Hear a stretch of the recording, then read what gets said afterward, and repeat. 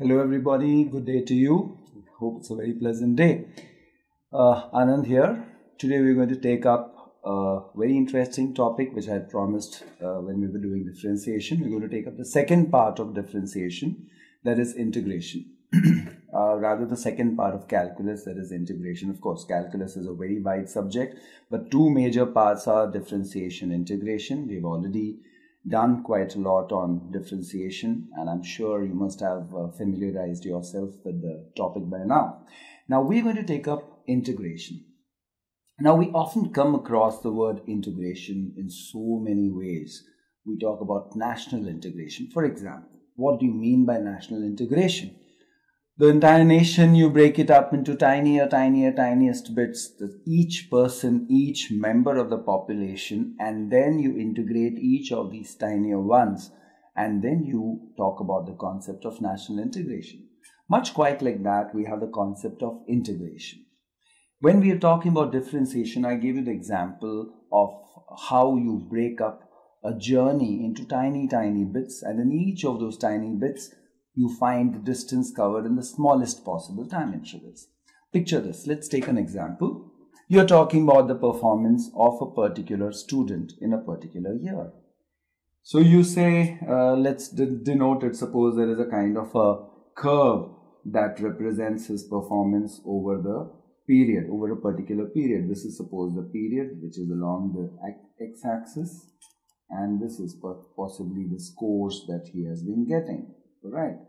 So his graph has been like this. Now you want to get a net idea of how his performance has been. So what you do, you want to see what is the net effect of his performance. So you break it up into tiny intervals. So you suppose there are 2 tests. You break it up into 4 tests. In each of the 4 tests, what does he score? You get a better estimate as compared to his judgment based on just 2 exams. Then you make it maybe 5 exams, then 7 exams, 8 exams. So the law of averages kind of works. So you break it up into greater number of exams. You go to the extent of having tests on a daily basis, and on the basis of that, you break it up into tiny performances like these. So in each of these performances, what his score has been is what you evaluate. Yes? And hence you break it up into tiny rectangles like this, and hence that gives you an idea, a better idea of his performance during the entire period. Now suppose you break it up into tinier intervals. So you get it like this, daily basis.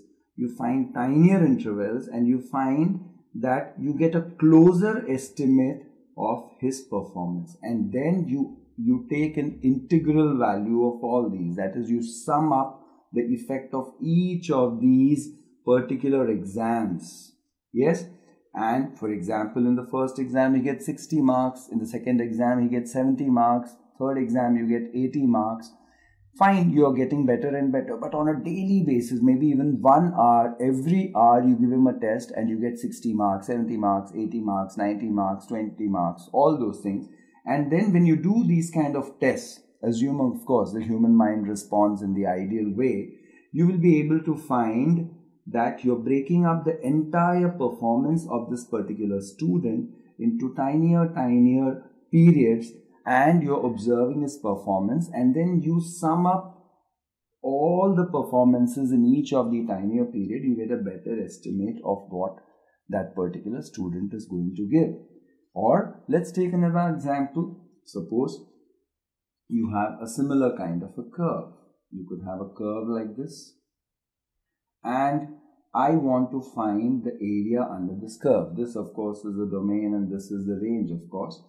So now this is not a regular figure. If it is a square or a rectangle, well, fine, you have standard formulae to find the area of a rectangle, but here you need to break it up. So maybe you could break it up into these kind of small rectangles, smaller rectangles.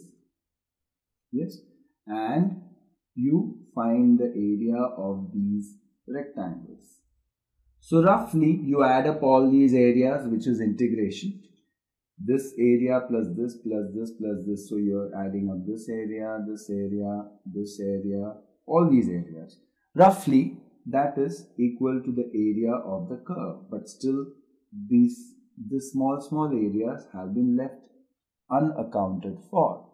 So how can you make the approximation smaller? Further break this up into rectangles. Further break this up. Further break this up. Further break these up into rectangles, and you will find that still less space is left unaccounted for when you break this up into tiny rectangles. So you are reducing the value of the time interval. That is, in general, you are reducing delta x. Smaller and smaller delta x's when you take, you will find that more area under the curve in between the rectangle gets covered in the rectangle. So you have more area getting covered like this.